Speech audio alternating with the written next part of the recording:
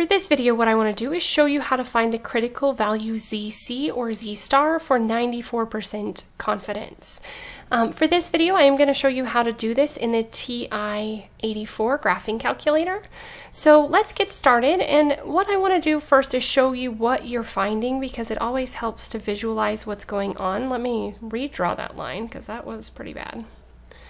All right, so what we have is we have the normal curve. Our critical values are the values that end our confidence interval. So we want to be 94% confident, which means that we want to capture 94% of the samples in our curve. Okay, so that means that 0.94 is our area in the middle. So we're looking for the z-score that corresponds, both the positive and negative z-score that corresponds to our ending points for 94% confidence, or 94% in our normal curve. Okay, what we're technically doing is we're trying to find the area in the outside tails. Okay, and there's a couple different ways that you can do this in your graphing calculator. You're basically going to hit second and vars and find inverse norm.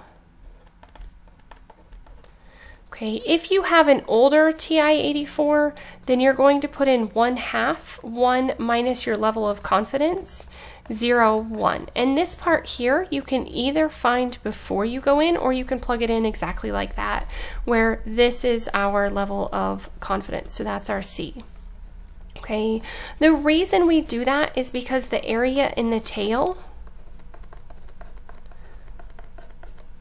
is equal to 1 minus 0.94, which is 0.06, and half of it's here, so 0.03 is here and 0.03 is here. So we would divide this in half to get the area in each tail. So that's technically what we're finding. If you have the newer calculator, the newer TI-84 color edition, you have a new feature on there where you get to do the center. And so you would just go to option 3, inverse norm. You would put in your level of confidence, the 0.94, 0, 1, and then you would select center. So I'm going to show you both of these methods in the calculator so you can see the answer. Okay, so let me grab my calculator. I'm going to do the color edition first, and then I'm going to switch to a different calculator so you can see the other option as well. So if I hit second distributions or second vars, I'm going to choose inverse norm. For this one, I can type in 0.94 and then come down and select center, and then go down to paste and enter. And we see that the two values that end our 94% area in the middle are negative 1.88 and positive 1.88. So those would be our critical values. Okay, like I said, I know that this is a new feature on the calculator, so most of you probably have a different calculator that does it slightly differently. So let me pull that up. It's just going to take a second. Okay, so this is just the TI-84 Plus C Silver Edition.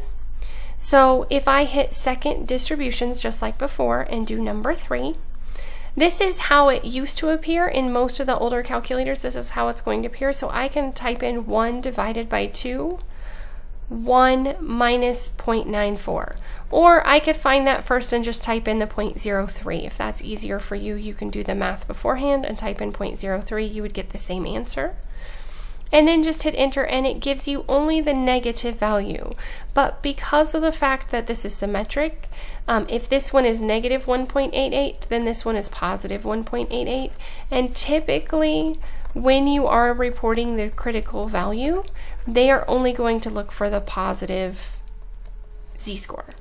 Okay, so 1.88 would be our critical value. That is the value that cuts off or ends our confidence interval. Okay, so as always, thanks for watching. If you have any questions, please let me know. If there are additional topics you need me to cover, please let me know that as well.